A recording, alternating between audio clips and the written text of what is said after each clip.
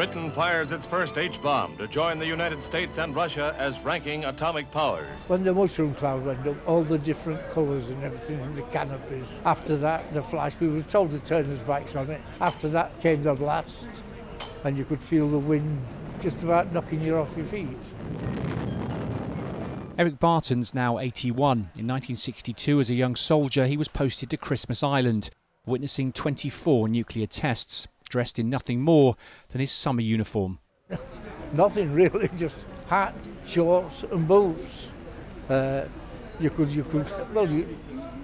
Some were wearing Hawaiian shirts and everything.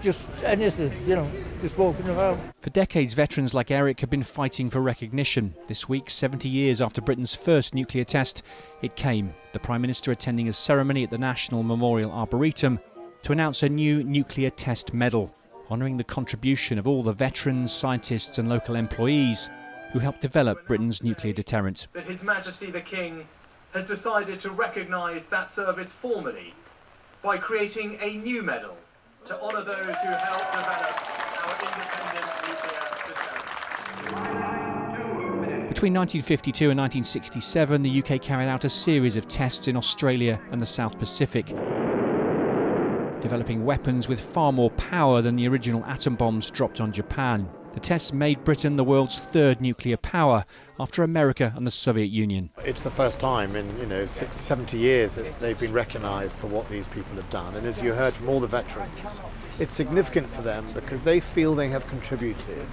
to Britain's nuclear deterrent that they feel, and I feel, have kept us safe for over 50 years. And while they were there a long, long time ago, is really important to them, and I think it's important for the state to recognise that as well. An estimated 22,000 personnel took part in those tests. It was the biggest single military event since D-Day a few years earlier. Of the men that now remain, most are now in their 80s, but many of their comrades are no longer here. They developed health problems, cancers and infertility, and many didn't live beyond their 50s. When the bomb went off, I felt I'd seen the end of the world. John Morris was posted to Christmas Island as an 18-year-old and witnessed 4 atomic tests. I have had pernicious anemia since I was 24. I have injections every 3 months.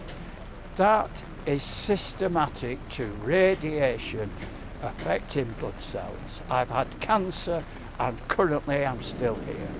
Out of my unit, I am the only one that I am aware that is still here. 5 of my very, very good friends all died with cancer. Over the years, the government's commissioned 3 scientific inquiries into possible health risks from the tests. The latest in 2003 found no detectable effect on the men's life expectancy or risk of cancer.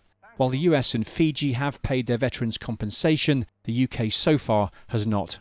The science is not clear in this space, and there's no cover-up or no blocking towards that happening. It's just an unclear picture. But veterans can apply to the no-fault compensation scheme already, and veterans have, and nuclear test veterans have, and receive payouts. So, we're keen to continue that work and continue that conversation. Government's funding a £450,000 history project to capture these servicemen's stories.